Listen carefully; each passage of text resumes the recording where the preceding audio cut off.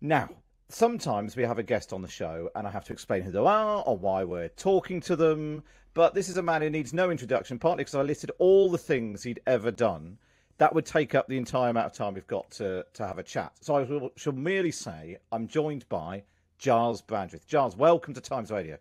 Can I say it's good to be back on Times Radio? I love Times Yes, Radio. I love you, Matt. The last time we met, I think, was at the Cheltenham Literature Festival. it was at the Chorley Literature Festival, and you were about to go on stage in front of a delighted audience. Well, I went on stage anyway. There were a lot of people there. And I would love you to tell my wife what I do, because she keeps saying, what are you doing? What are you doing now? Matt Chorley, Times Radio, on a day like this, weather like this. Is this madness? Is anyone listening? You know? Yes, of course. It's too. Everyone's staying indoors or in air-conditioned cars and listening. That's Of what course I'm they saying. are. So, Josh, we'll come on to the many projects and things that you've got on the go at the moment. But let's go. What did you, as a child, as a young boy, a young Gyles Brandreth, what did you want to be when you grew up? I wanted to be, when I was very small, my mother wanted to put me on the stage. But I wanted, from even an early age, I wanted to be Prime Minister.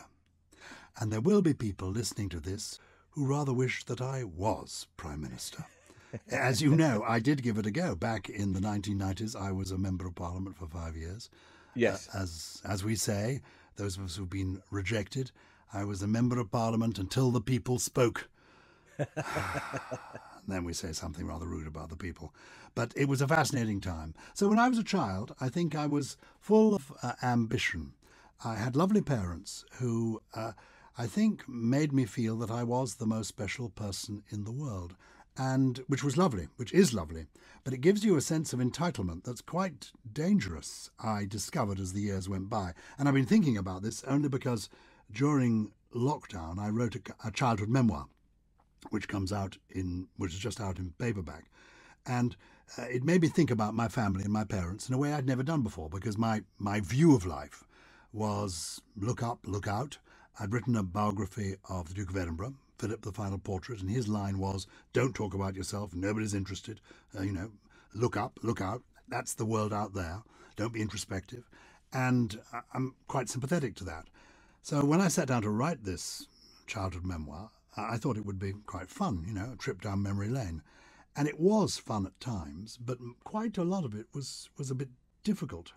And one of the things I realised that was my parents loving me so much and thinking and telling me I could do everything and anything, that I believed it. I mean, the first time I went for a swimming lesson and stepped out onto the water, to find that I sank was quite a shock to my system. I genuinely thought probably I could walk on water. And my mother saw me as a kind of future Fred Astaire. And of course, I've got feet like Fred Flintstone.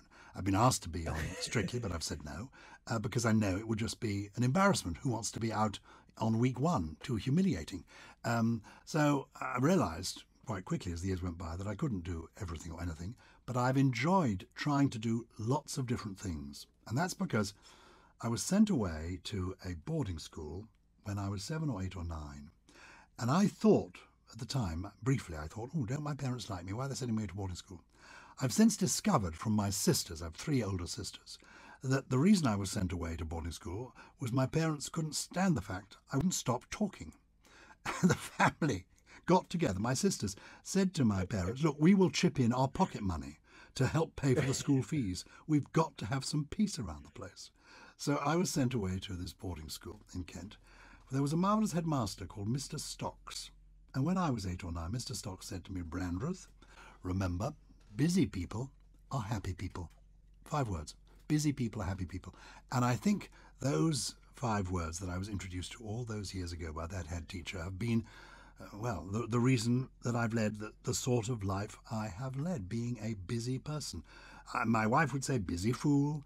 I say busy people are happy people. So that's why I do lots of different things.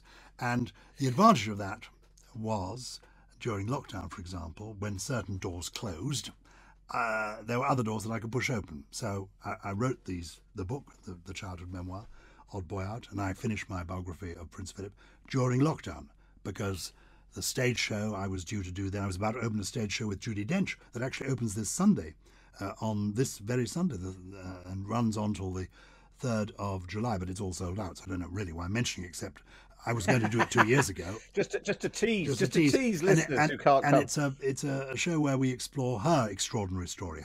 It's called I Remember It Well, and it's talking to her about her life. But we were going to do that 2 years ago. That was put on hold. My own tour was put on hold. Television could only be done by Zoom, etc.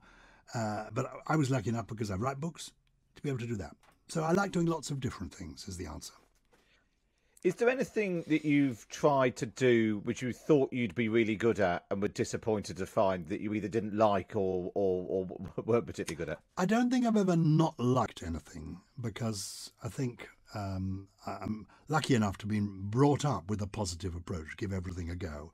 I've not succeeded in certain things. I mean, as a member of Parliament, I was only there for 5 years. The people spoke, they got rid of me. My line, I sometimes say, is at the end of 5 years, I knew I had contempt for my constituents, but it came as a bit of a shock to the system to find the feeling was entirely mutual. The truth is, I didn't have contempt for my constituents, and I do still go back to my old constituency, which is Chester, the city of Chester, because I'm the Chancellor of the university there. But I didn't pursue my political career because I didn't want to be in opposition. And one of the things I discovered when I was in Parliament is that government is the thing. That's what's interesting, that's what's exciting, that's what's rewarding. And I knew my lot would be out for quite a while, so I didn't go back there. So that, in a sense, it was fascinating while I did it. I really loved doing it, but it came to an end. I don't think I'm any good as a businessman. I've had various... I mean, the reason I'm comfortably off is that I like work. I'm a busy bee, in the sense I keep working. I say I keep working because I need the money, because I've got 3 children, and I've discovered over the years that money is the one thing keeping me in touch with them. But the truth is, I keep working because I've found, as Noel Card once said, that work is more fun than fun, on the whole. And most of the things I do are fun, even though they're work. You know, I do a bit of radio, a bit of television, I write a book. These are fun things to do. I mean, it's not like real work. What you and I do, Matt, isn't work. It really is. No, exactly right. Exactly. And whenever anyone sort of complain, oh, I'm tired. So we're not down the mines here. We are having, it could be long and tiring and all that, but it's fun, and people, we're bringing joy to people. Hopefully, at least anyway, at least attempting to. It's a and what about? And so, because we keep drifting back to this period when you're MP. 30 years ago this year, you became an MP.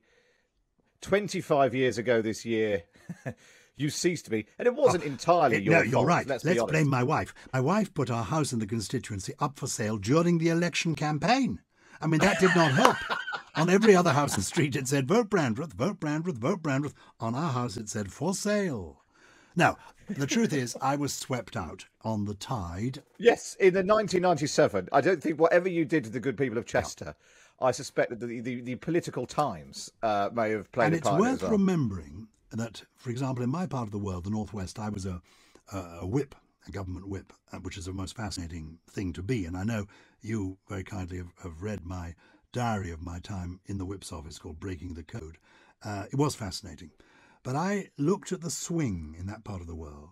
And one of my fellow MPs from up there was a man called David Hunt, who is now Lord Hunt of the Wirral, who is one of the wisest and nicest guys in politics, a really shrewd operator, an excellent cabinet minister, and a really good person. The swing against him was exactly the same as the swing against somebody else in that part of the world, who I won't name, they're no longer alive, but who had drink problems, marital problems, financial problems, and could not keep their eye on the ball, let alone on the problems of their constituents. It seemed to make no difference that this fairly nice, this well-meaning MP, who was really past it and is now passed on, got as much a swing against him as this superb MP in David Hunt. So there is no justice. I think they say that maybe it's 1,000 or 2 votes in it is the personal vote. But if it's the tide is against you, the tide is against you. And I just wonder, because being an observer of this from the inside, back then the Prime Minister had taken over from a female Conservative Prime Minister. There were then lots of arguments about Europe, mired in sleaze. After a long period in government, I wonder if you can see any similarities to what's going on in politics. None whatsoever. Because the example you give is that it was John Major who took over from the female Prime Minister. and when life was fraught and there was indeed a terrible recession looming. And he then won the general election. But of course, I know exactly what you're saying. And in a way, of course, what is interesting is that there is a kind of cycle in politics, and the ups and I mean, if you are, as I am, fascinated by it and have been ever since I was a little boy. I remember 1957. I remember the Suez Crisis. I remember the resignation of Anthony Eden.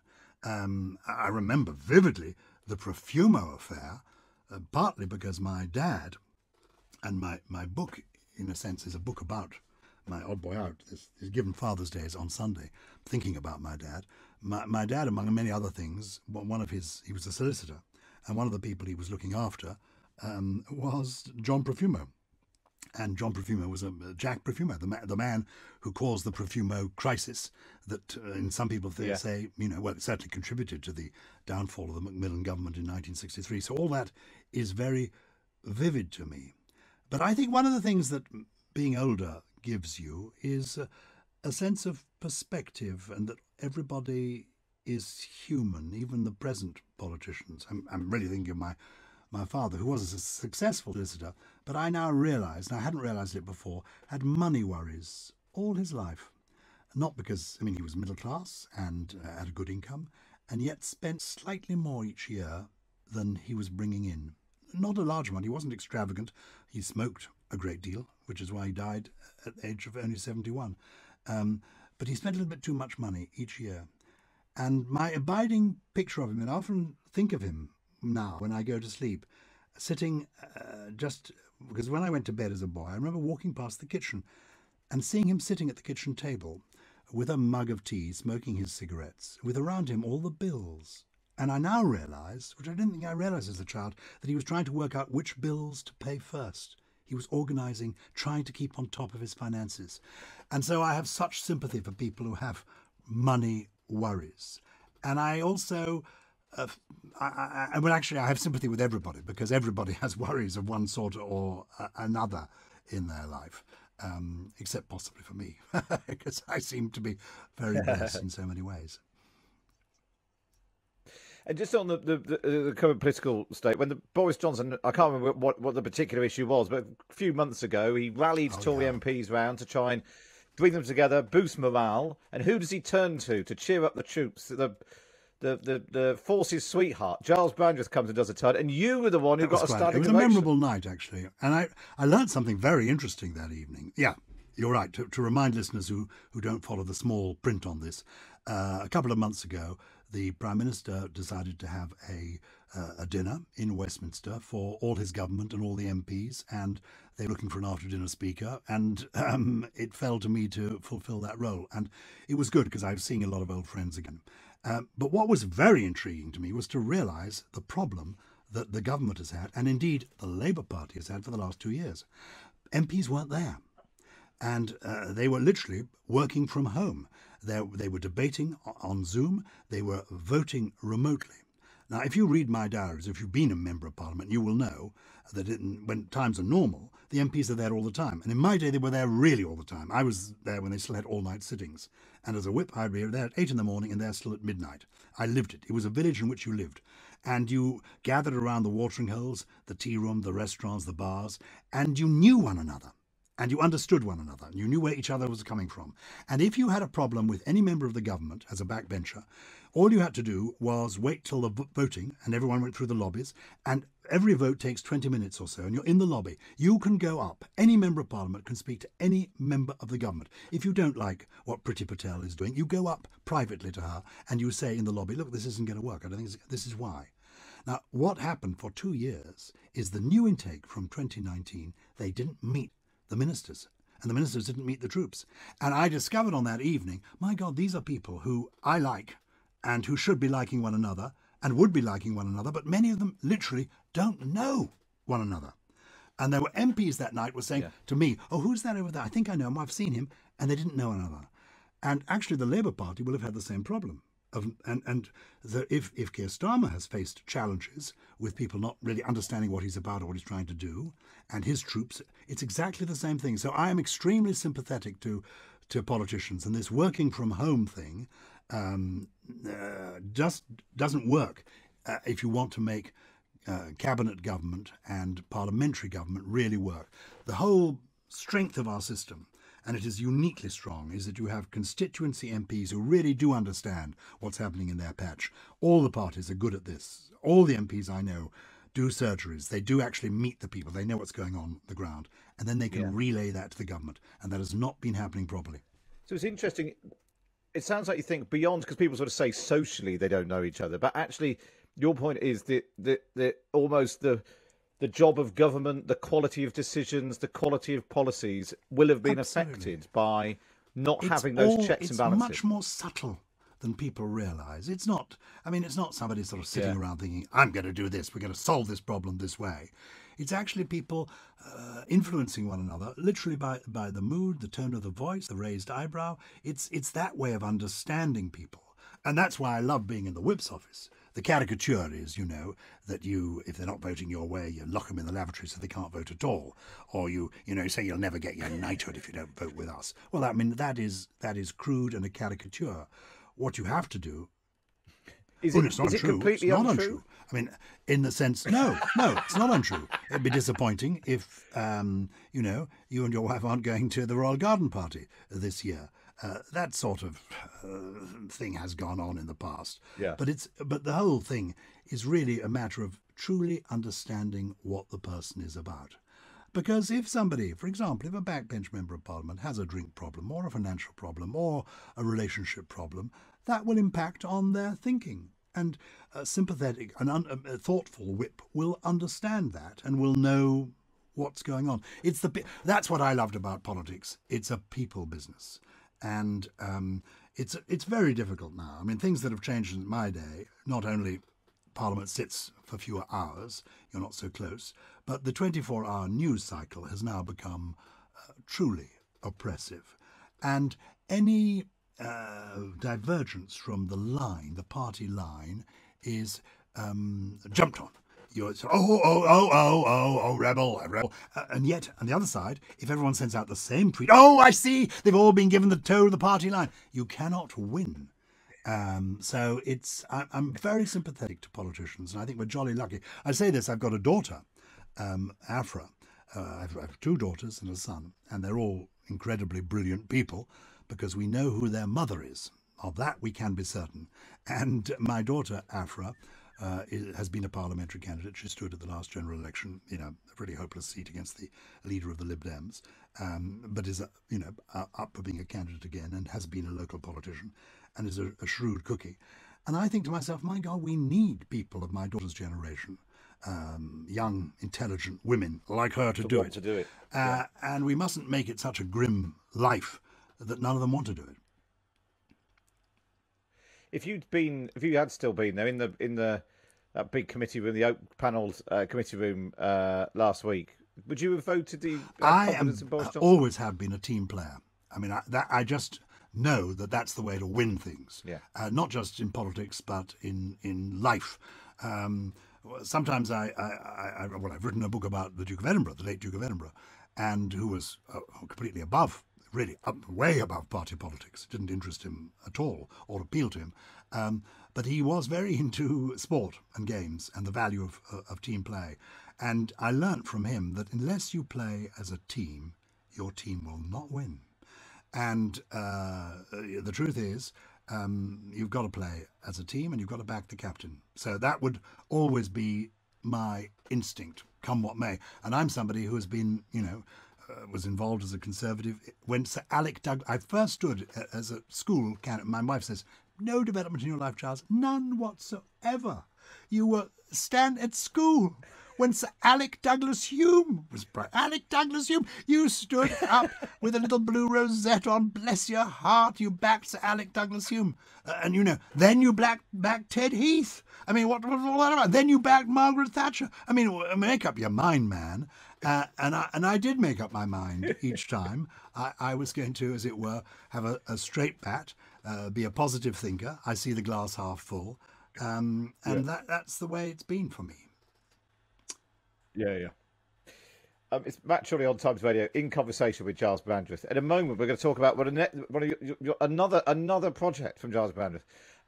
It's a podcast, and he's not mucking about. The first guest on the podcast is a member of the royal family. We'll find out who next. This is Matt Chorley on Times Radio, still talking to Gyles Brandreth, former Conservative MP, jumper enthusiast, poetry enthusiast, and podcaster. And Gyles, we've already talked a bit about your insatiable appetite for working and doing new things. I'm sure you don't mind me saying so. You're 74. There aren't many 74-year-olds who are launching. How many podcasts do you do? You obviously do the one with Susie Dent, I'm very which is lucky. hugely popular. Two things to say to you, Matt. One is that my wife has just passed me a note saying, I used to like Matt until he started banging on about your age. Two, I was about to say, Gyles, remember it's supposed to be a conversation. Do let him speak occasionally. Then I will let you speak. But you're right. I have a podcast with Susie Dent. And we've been so lucky because Susie is a genius. It's about words and language. It's called Something Rhymes with Purple. We've won the award, Best Entertainment Podcast. We've had literally tens of millions of downloads. It's very successful. We've done 150 episodes. If you cared about words and language and love language, tune into this podcast. But I got a new podcast, and this is one of the most exciting and interesting things to have happened to me in my life. A few years ago, because I got involved in something called the Queen's Commonwealth Essay Prize, which is the oldest school's essay writing competition in the world, something started by Queen Victoria a long time ago, even before my time. Wow. It involves children from around the world sending in essays. It's been going for 100 and more years. And I was involved in helping present the prizes and sort of being the MC at the finale. And as a result of this, it's run by the Royal Commonwealth Society. They said to me, will you be an ambassador for the Royal Commonwealth Society? I said, well, of course. I mean, I like the idea of the Commonwealth. Of course I do. Yeah. And then I stopped and thought, actually, what do I know about the Commonwealth? Oh, I know the Queen loves the Commonwealth. I don't even know what countries are in the Commonwealth. And when I suddenly overheard somebody saying, there are, of course, European countries in the Commonwealth, I thought, European countries in the Commonwealth? And the Commonwealth is growing. I thought, what's all this about? So I made inquiries, and it turns out there are 54 countries in the Commonwealth, possibly 55 if the Gabon now joins, because it's one of the countries that wants to join the Commonwealth. Countries with no connection with the old British Empire are wanting to join the Commonwealth. Countries like Mozambique, Rwanda, the Gabon, joining the Commonwealth. And I discovered that, the Commonwealth contains 2.5 billion people, a third of the world's population. And I thought, I want to visit the Commonwealth.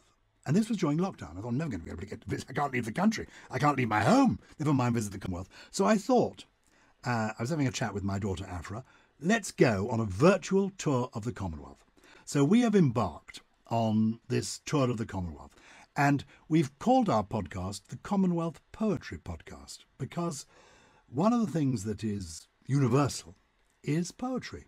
I love poetry. I've always loved poetry. Silly poetry, short poetry, nonsense, deep poetry. Poetry I don't understand, like T.S. Eliot. Poetry I understand completely, like the limerick, there once was a man from Peru whose limerick stopped at line 2. Every kind of poetry gives me pleasure.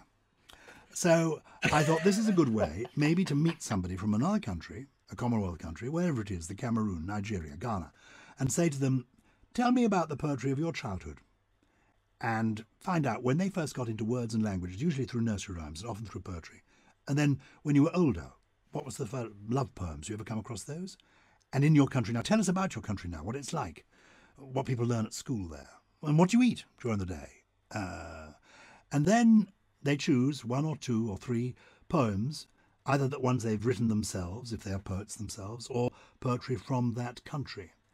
And it's been a completely amazing... We've already recorded quite a few of them, but they're going to go out every fortnight over the next 2 years. And I needed to kick off somewhere. And I thought, well, the Royal Commonwealth Society, the Queen is the patron, and the vice patron is Her Royal Highness the Duchess of Cornwall. And I thought, well, why don't I ask her? Because I knew already, because she very kindly and generously supports another poetry project of mine called Poetry Together, where we get older people in care homes often, and young people, school children, to learn a poem by heart, and then they get together around National Poetry Day, and they have a tea party, a tea, cake, and they do a poetry slam the old people and the young people. Last year we had an old soldier in his 90s from the Chelsea pensioners and a boy of 13, and they recited a Siegfried Sassoon First World War poem together. It was so moving. Anyway, she supported that in the past, so I thought, I know she loves poetry. So I asked her, and amazingly, she said, oh yeah, you're doing this with your daughter, come round. And we turned up at Clarence's house. She said, who's going to read the poems?